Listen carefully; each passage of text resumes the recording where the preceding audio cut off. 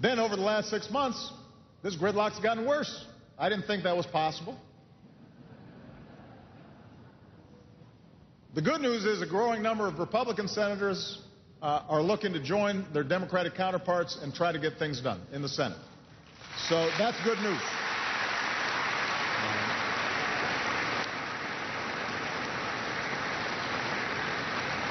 For example, they work together on an immigration bill that economists say will boost our economy by more than $1 trillion, strengthen border security, make the system work.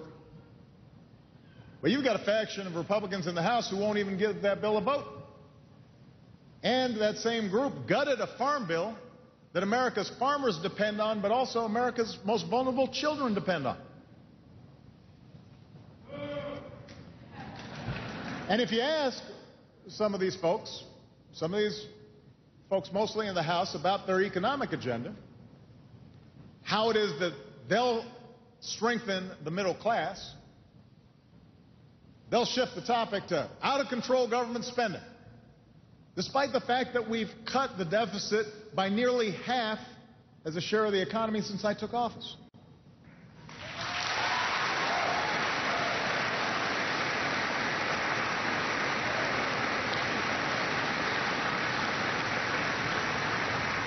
Or they'll talk about government assistance for the poor, despite the fact that they've already cut early education for vulnerable kids. They've already cut insurance for people who've lost their jobs through no fault of their own. Or they'll bring up Obamacare.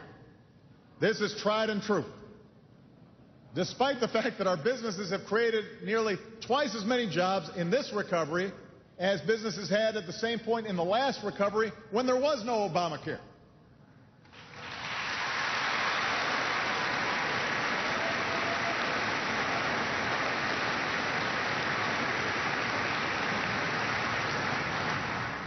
So, I appreciate that. That's what that's about. That's what this is about.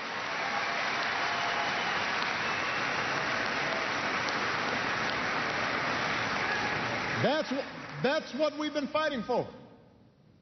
But with this endless parade of distractions and political posturing and phony scandals, Washington's taken its eye off the ball. And I'm here to say this needs to stop. This needs to stop.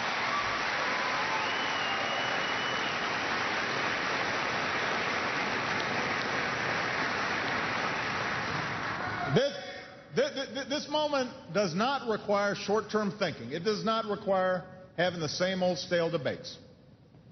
Our focus has to be on the basic economic issues that matter most to you, the people we represent.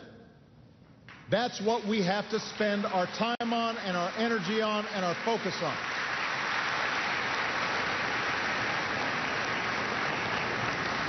And as Washington prepares to enter another budget debate, the stakes for our middle class and everybody who's fighting to get into the middle class could not be higher.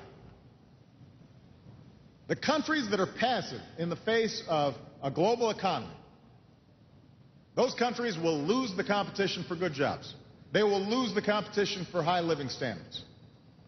That's why America has to make the investments necessary to promote long-term growth and shared prosperity, rebuilding our manufacturing base, educating our workforce, upgrading our transportation systems, upgrading our information networks.